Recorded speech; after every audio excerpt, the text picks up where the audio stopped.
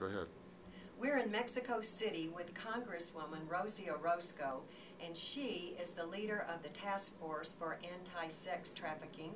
And Rosie, you know, we've been praying for you in Arizona. We've been praying for the issues of the border, all the issues that both of our nations are facing together.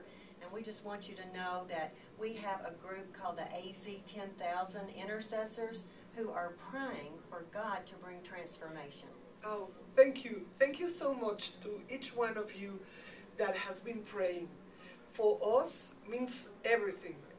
This war is between the cartels, the organized crime, and people like you and me that we want a nation that is safe for our children, for our youth, and we thank you so much because it's like fighting with a Goliath, and I feel sometimes like David, and sometimes I feel very weak.